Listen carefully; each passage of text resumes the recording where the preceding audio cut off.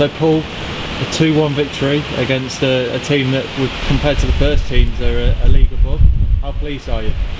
Well, I'm absolutely delighted. I really am. You know, they knocked us out of the competition this time last year. They beat us in the league a month ago. So the lads were all for it. They're a good side, Fleetwood. They're a strong side. And after the initial start, we were a little bit fortunate, but as I've just said to the lads there, I don't really care how you win, especially in cup games, and especially with the carrot that's dangling. And so you conceded just 3 minutes into the game. How much does it say about the players' character to come back from that and then come away with a victory? Yeah, I mean, we've always known that the lads have got good character, but I think as a defensive unit tonight, we really put in one hell of a shift, you know.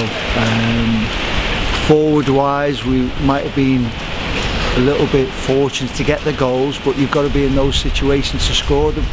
But we knew it was going to be hard second half, wind against.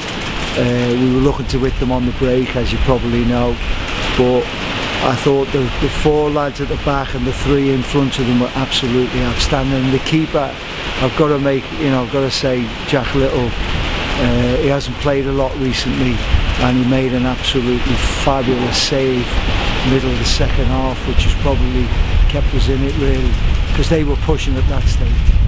And as you mentioned, Jack Little, yeah, made quite a lot of saves, particularly in the first half when the pressure was on really to make saves. How important is it for the other players when they've got someone as good like as his performance was today behind them? Well, it gives the back four a massive confidence boost, and you know, Jack's only a first year. We've got him for another 18 months or whatever it is, and we see great potential in him, and tonight some of the saves he made showed that potential, you know. And going to the forward line, it was Nathan Webb again that scored the 2 goals. Scored 5 in 2 games now in the competition. How important are his goals to the team in general? Well, we said before the game, he's on fire, obviously he is. I think he's scored at Burnley in the league as well, so that could be 6 or 7 in his last half a dozen games. So he is a player that we rely on a lot. He's got experience in this competition. He always seems to come good on the big occasion, and he didn't upset us tonight.